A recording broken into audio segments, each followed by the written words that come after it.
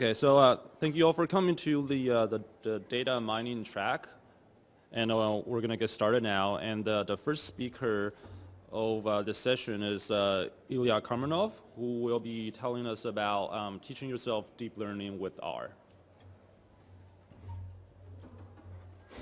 Hey everyone, thanks for coming to my talk. So this kind of started off with something to address this meme floating around. And it kind of goes in the way of, I'm sure many of you have got some friends that don't do neural networks, but are pretty good statisticians. You know, they may have maths, physics, and statistics PhDs, but they haven't really heard about neural networks or deep learning. And you kind of want to explain to them what your field is about. And if you kind of do a Google search about that, most of the stuff you get is kind of like this as an intro. What's wrong with that? Well, it's not just that this isn't in Python. It's also that I think it's kind of a crappy way to really get someone with good statistical background into neural networks. It also kind of goes along with what Karpathy was saying when he created the neural network course at Stanford. Right? He goes, it's easy to fall into the trap of abstracting away the learning process. Magically make them work on your data. When he did that course, he mentioned that they specifically asked all the students to do all the forward and backward propagation code themselves in raw NumPy. And henceforth, my motivation for this is kind of twofold.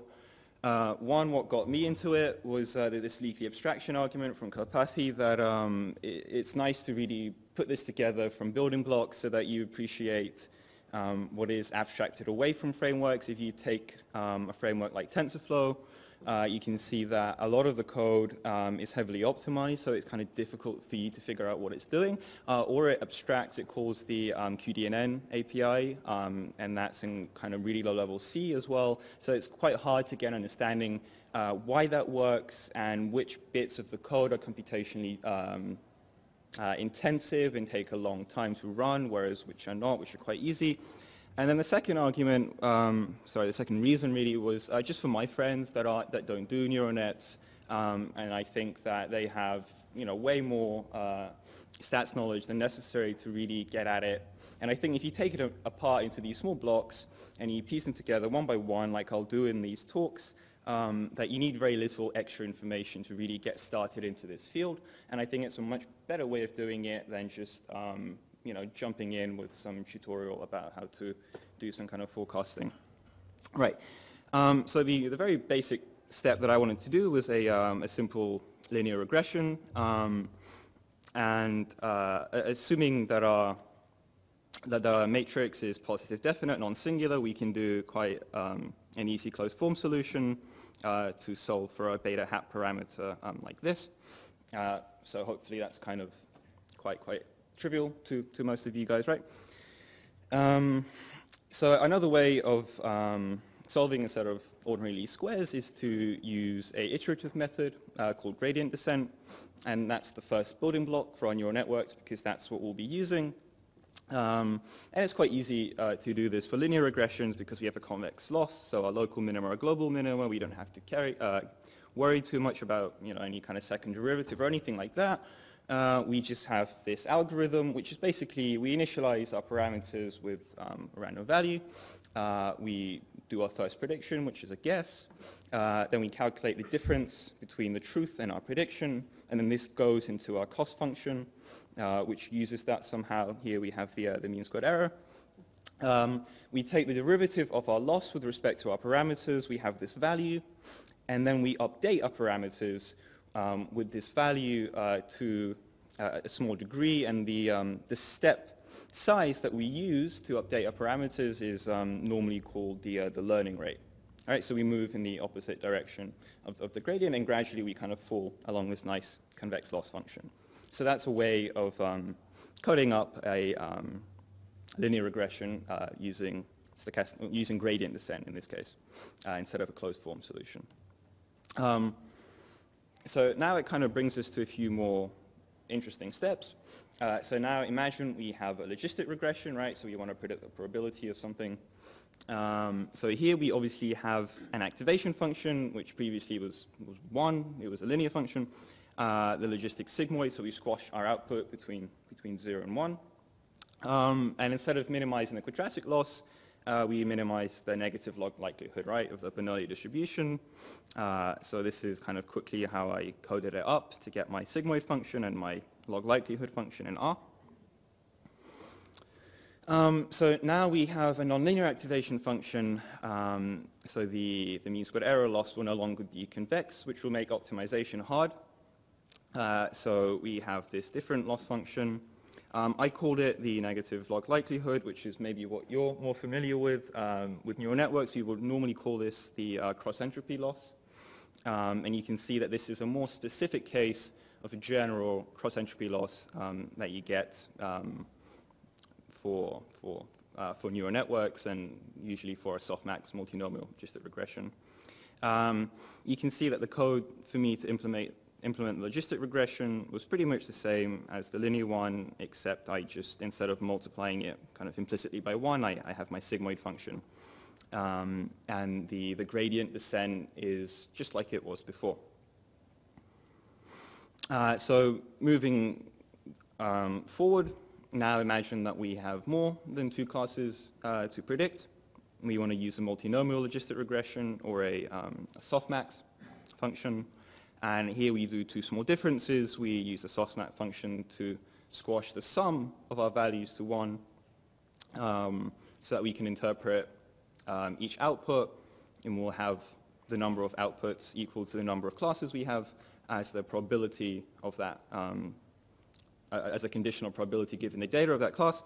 And now we use a more general version of the cross-entropy loss function, which is pretty much the same as this one, except that we enforce that the sum of our activation functions is equal to y, and then j, which is the number of classes, is equal to. If you plug that in, you'll get the same equation as previously. So before I kind of jump into the neural network part, I just wanted to kind of go through these and try and find a common theme. So with the linear regression, you can see that we only have 1 output, and we don't have any activation function on this. We're minimizing the mean squared error. For the single class logistic regression, all we do is that we apply sigmoid activation to this. And then with the softmax regression, we now have as many outputs as we do classes. We squash all of that with our softmax function, and we have this more general cross-entropy loss, which doesn't assume that we only have 2 classes. And so number 4 will be an MLP, a multi-layer perceptron, the most kind of basic neural network that you can create. And what I just wanted to show was that that kind of does look like you have a bunch of softmax regressions stacked on top of one another. So I think that's kind of quite a nice theme to think about it with. So you have a series of logistic regressions stuck on top of each other, which kind of means that we can say that a logic is a neural network with a sigmoid activation and no hidden layer, right? Because here we have this one. I've lost my mouse. But here we have these, and anything in between, all the blue stuff will be a hidden layer. And it's kind of, I think, intuitive to think of a neural network as a combination of 2 things. So you have many of these kind of logistic regressions. In this example, normally they'll be ReLU, but stacked on top of each other. And you can have many of these. And then if you add a bit more implicit structure, like you start doing convolutions, which would be quite useful for images, or you have some other kind of structure useful for a different data set. These are your feature generators, right? And these are what make your deep learning deep.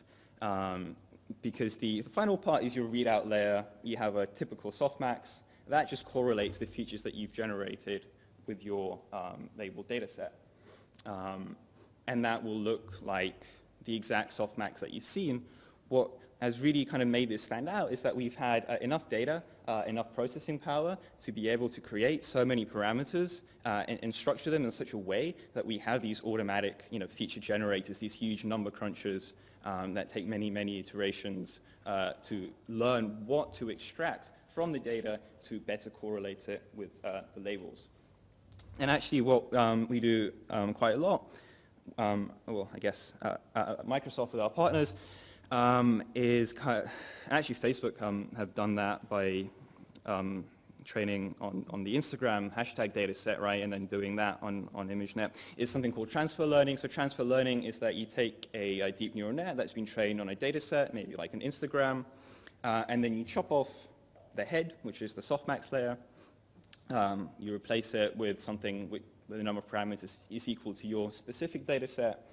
And normally you can freeze or unfreeze the main feature generator, and then you train just the head, right? So the features it's extracting are the same as the ones it has been taught to do before, but all you're really doing is you're fine-tuning this kind of correlation of feature to label. So that's how I like to think about deep neural networks, and if someone were to ask me, you know, what makes them deep, is that the structure of the network is such that it allows them to automatically generate these features which previously we would have had to handcraft. If any of you have done image recognition before, you may have used scale and variant feature transformation to do that. Now CNNs like ResNet and DenseNet have done that automatically for you. So the way I kind of created this, and by the way, if you check the blog post on the front slide, you can follow that through in a bit more detail, and that links to a GitHub which contains the whole library. So if you wanted to, you could run through these examples yourself. I would encourage you to just try and create it yourself using better R code than I would have done. So the way I kind of pictured the MLP was in 4 steps. So just like before we initialize our weights, previously I set all of them equal to 1. Now we have so many parameters that we have to be a bit careful, maybe use a Gaussian distribution. There's a lot of work and research on the density function used to initialize these weights, but for this particular example, Gaussian works fine. And then, so the second main step is that we use stochastic gradient descent as our optimization method. Now, this is exactly the same as the gradient descent method I showed you with the logistic regression. The only difference is that now we sample a subset of our data set, usually with replacing, and then we calculate the gradient for that small sample, which we call a batch, and then we update the weights, and then we keep doing this. So you can kind of see here the structure is that we have a certain number of epochs. We sample a whole training data set to shuffle it. We get all of our mini batches, and then for every single mini batch, we update the bias and the weights, which are the parameters of our neural network. So the third step is part of the stochastic gradient descent. You have to update the weights, and then the way that the weights have been updated here is that we use backpropagation to get the change, to get the delta for those parameters, and then you can see here that these are our global parameters. They're gradually updated as we go through our data set.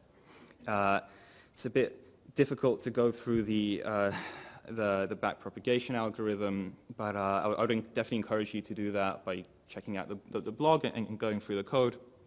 It's a bit long, but the principle remains exactly the same as with softmax, right? So in this example, I use cross-entropy loss function, which basically gives us the following gradient here. You may be inclined to use different loss functions depending on what kind of output you need. Namely, if it's obviously if it's a regression, you can go back to mean squared error, and the activation functions I used here, sigmoid and sigmoid prime.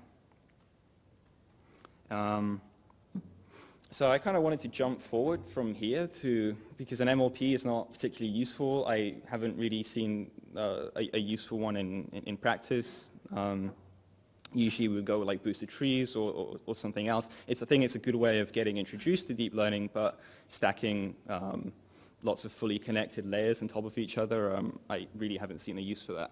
But what is actually useful, and we use all the time, especially for computer vision or any kind of signal processing nowadays, is a convolutional neural net.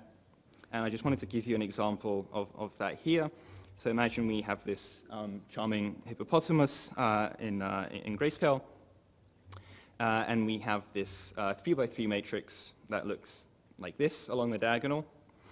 And we can take a small spot, 3x3, from the image.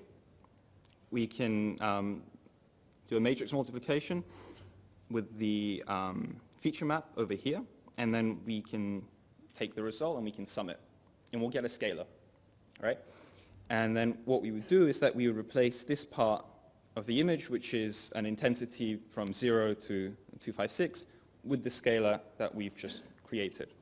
And that is basically what a convolution is, and it's not particularly meaningful at the moment, but what we can do is that we can repeat this operation by sliding it across the image, column and row.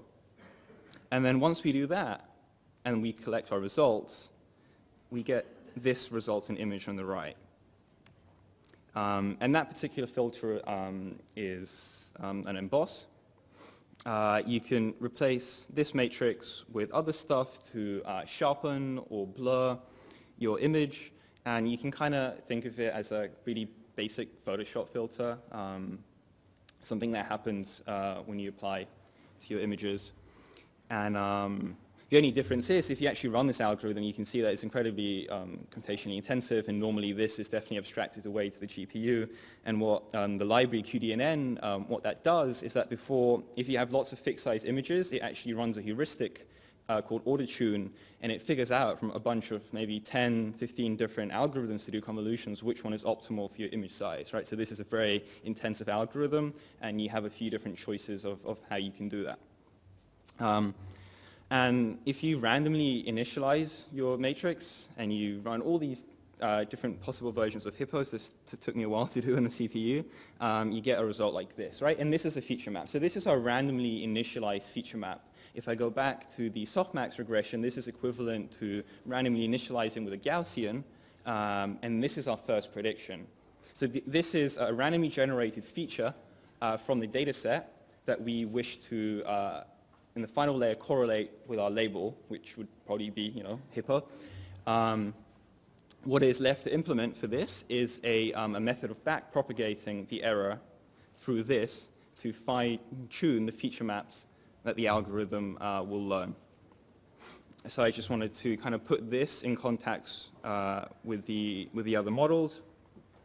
You can see that with convolution we only look at a kernel size number of inputs as opposed to a fully connected layer where we attach all of them, and we can have many, many hidden layers. Normally you would go convolution max pooling ReLU, convolution max pooling ReLU, so these groups. And then finally we have a readout layer which is the exact same one that you've seen before. So I think that's pretty much it here. So obviously there's a lot of code that I've thrown at you, which is why I recommend going to the blog and the GitHub and kind of writing it out for yourself. But I really hope that it kind of shows that in terms of the individual blocks, there's nothing specifically that's new. It's just the way that it's put together is a bit different. And hopefully just by going through this on your own, you can get a really good jump start to creating your own library to do a convolutional neural net in R. Right, and then once you can do that, you're pretty much up to speed with most of the models that are released in academic papers maybe from 3 years ago. And I think that's a great way to jumpstart into it, as opposed to having these leaky abstractions and not knowing what is important, what isn't important. As an example to conclude, when I was writing this, I realized what's really important is the scaling of your inputs. If you forget to do that, if you do that incorrectly, you will explode, you'll fail to converge, gradient descent won't work super well for you.